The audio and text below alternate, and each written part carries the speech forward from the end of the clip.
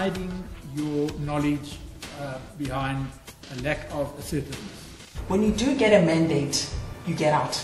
You almost behave as if you were individual brokers rather than as a team presenting to the client. Every day, different people pick up and some of the other people would actually slack. The fact that they have conflict amongst themselves already puts them one step lower down.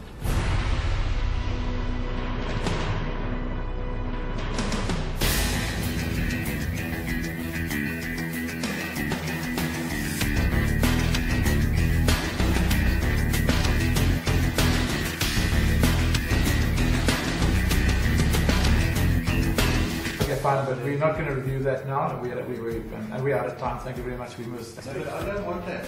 I don't want to get embroiled in litigation with my employees. I told you, this is my life. But I don't understand what the relevance then is with premium ranges. It appears to me to be very traditional. I think you may have a problem there in your assessment of the coverage.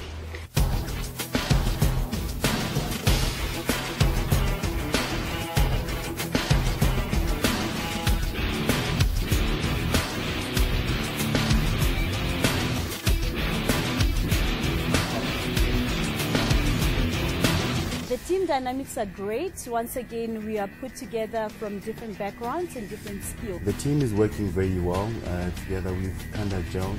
I think that we have a very, very strong team, so I'm not intimidated by anyone in the other team. Team dynamics today have been fantastic. We really come together. Each of us brought different parts together.